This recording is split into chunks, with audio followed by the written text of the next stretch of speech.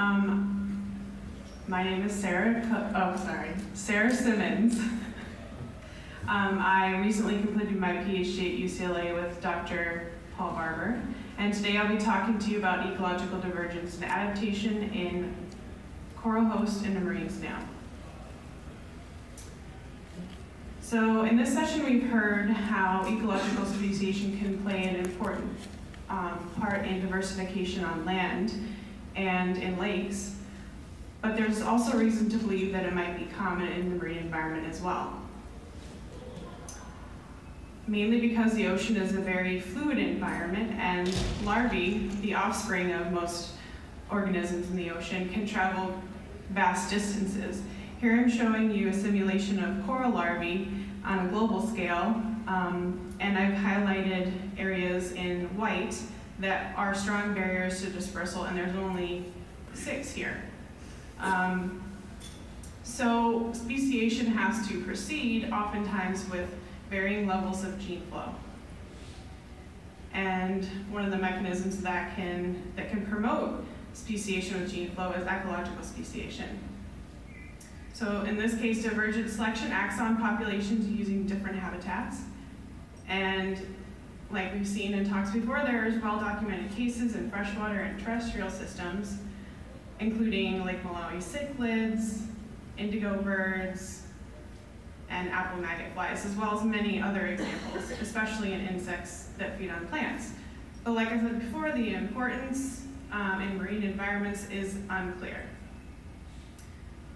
But there are the mechanisms shown to drive ecological speciation, mainly strong interactions between species, occur in many marine environments. So here I'm showing you a cleaner wrasse cleaning a parrotfish and some barnacles living on a turtle. This is another example. It's a nudibranch that specializes on sponges. There's also little seahorses that live on road-running corals, shrimp that specialize on different species of starfish. And indeed, there are studies of host shifting in the sea, but they're rare, and they use traditional phylogenetic methods. Some examples include nudibranchs that live on native and introduced algae, coral-dwelling gobies, as well as parasitic snails that live inside mushroom corals. But there haven't been any studies that look at one species, but populations diverging on different hosts in the ocean. And this would be important to look at. Let me rephrase that. They haven't used genomics to look at this. So if we use genomics, this allows us to find genes that might be under selection driving divergence early on in the speciation process that might not be visible when you look at species that have already been created. So for this chapter of my PhD, I aim to look at ecological divergence in a single species of coral-eating snail and use genome-wide data to see if there is gene flow occurring, and measure the direction and amount of gene flow between host-associated populations. And then use outlier analysis to identify possible targets of selection and annotate those functions.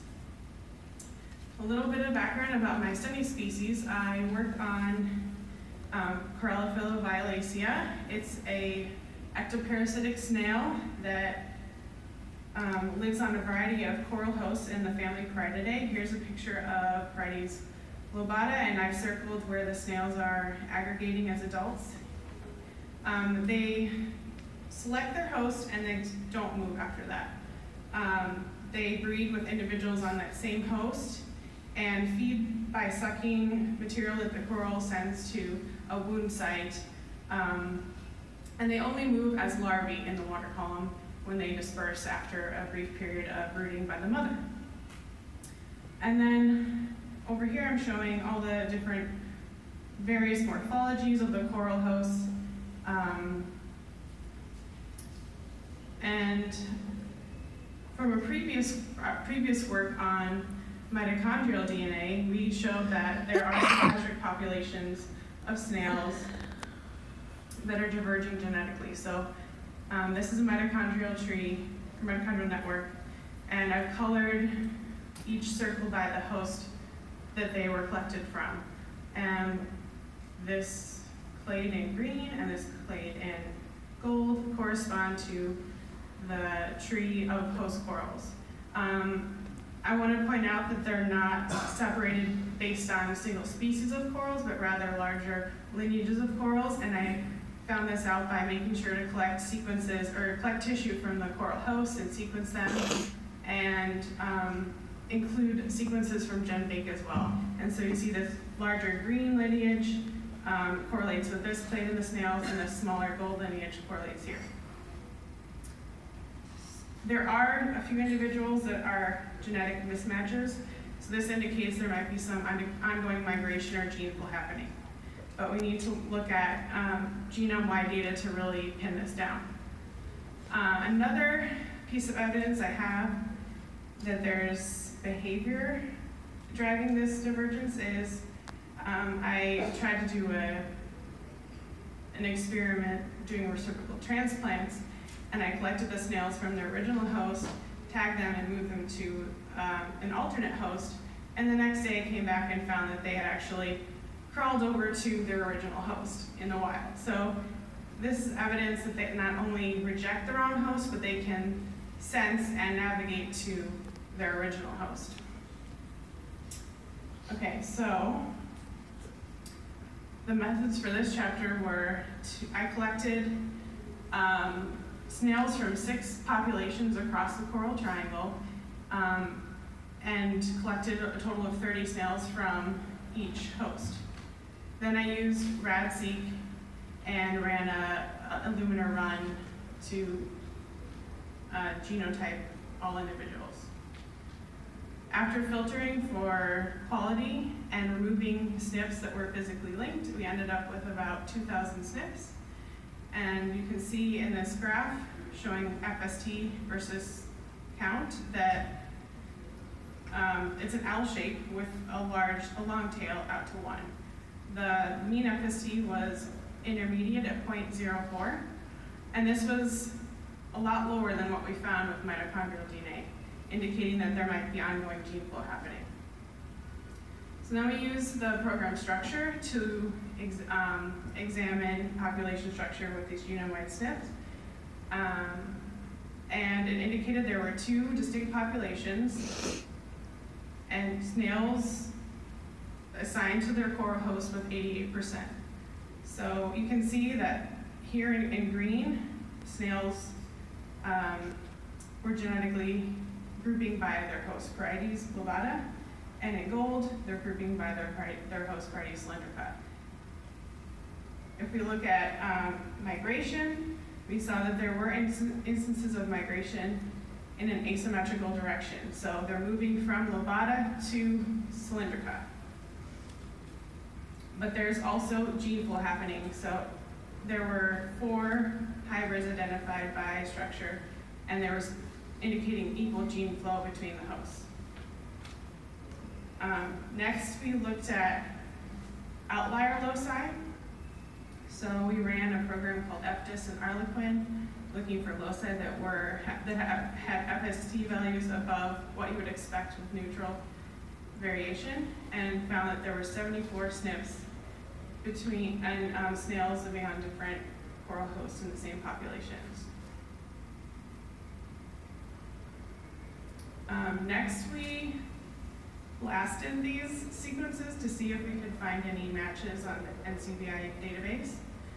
And only 17 of the 74 came up with matches, indicating that there's not a lot of genomic resources for mollusks, unfortunately, and I don't have a genome. So I tried to figure out what the function of the genes that we could get hits for were. And some of the most interesting hits were metal ion binding genes. And when I tried to look for examples of genes under selection in mollusks to hosts, there aren't any other examples of that. So I used the closest example, and that is insects that live on host plants. and found that stick insects that are diverging on different host plants also have genes that with functions of metal ion binding under parallel selection, repeated parallel selection, and that's work by Patrick Nozzle's group. I also found a gene that is involved in regulating a xenobiotic detoxification pathway expression, and think that it might be involved in neutralizing coral or algal symbiont toxins. These are just ideas. These things have to be tested, so I don't know for sure yet. And the other 6 outlier loci that we could identify predicted functions for had to do with protein binding. And one of them was involved in receptor activity. And some ideas about what this might be involved in is chemosensory receptors that larvae might be using to sense settlement cues, or adults might be using to sense their differences in host corals. So in summary, we've shown that there is genome-wide divergence in populations of snails on different coral hosts. There is migration, but it's asymmetric from Parades lobata to Parades cylindrica, and that there's ongoing gene flow between both hosts.